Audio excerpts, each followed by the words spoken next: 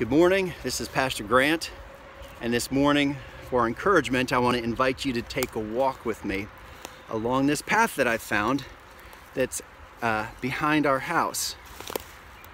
During these days of isolation, I found a lot of joy in taking walks. So this morning I want to invite you to come along and walk with me. I also want to invite you to interact.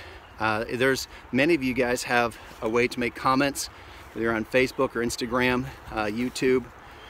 Some of you don't. If you're watching this on the church website, probably not. But we're becoming a virtual community, an online community, and this is not just one way. I would love to hear from you, and specifically, I'll tell you how at the end.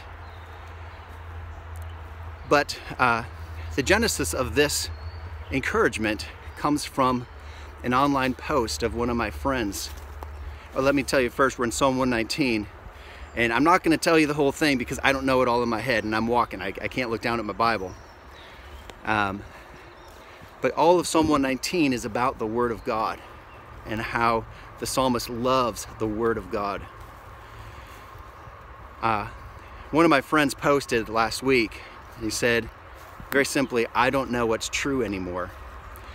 And he wasn't talking about the faith or about God because he has a deep and abiding trust in God. He's talking about the fact that as we go through this and we're wanting good information, we see something posted one day, a news post, and the same day you might see something that says the exact opposite. And whether it is one issue or another, it can be really frustrating. So along with isolation and the other things that we're dealing with, we also have the frustration of not knowing what's true.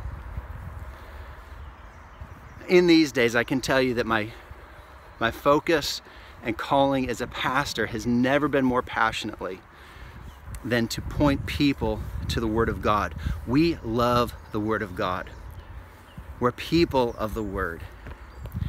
And yet it's so easy to become distracted and take our eyes off of the sure things that the Bible says. Psalm 119, 105 says, "Your word is a lamp unto my feet and a light unto my path." That's why I'm coming out here along this path. This started in my office, and I was going to show you my Bibles that I've had from different eras of my life. My high school Bible and my seminary Bible, and how much they mean to me, and how much just seeing the words on the page, the promises of God in the page, are an encouragement to me. And then to hear and to be reminded of those things that I know are true. But here I am walking along this path. It's fully lit by the sun. But if it was dark, and I've done this before, I might walk straight into a tree. Without the light of God's Word, that happens, whether we stumble on a root, walk into a tree, even fall off the path altogether. But I want to encourage you guys that in times when we, frankly, don't know what's true, because we're not experts, and reading this newspaper article or that, or not trusting this source or that just on their name and reputation, is a red herring, and it draws us away, oftentimes passionately away, from what God tells us securely in Scripture. Your word is a lamp unto my feet and a light unto my path. I want to encourage us as a people to simply tune out those voices.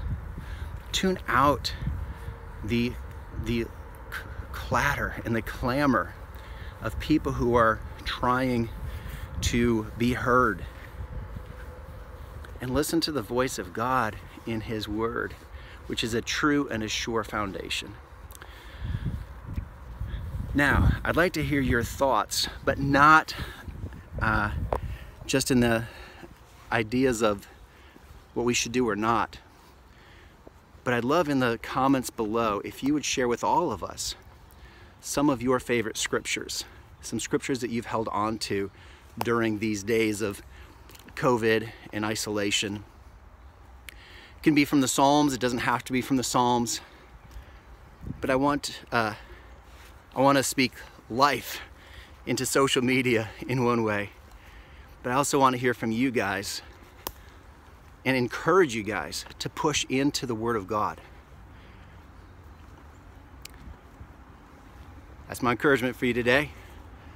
I hope that we'll tune out a lot of the voices that are drawing us away and focus on the Word of God. God bless you.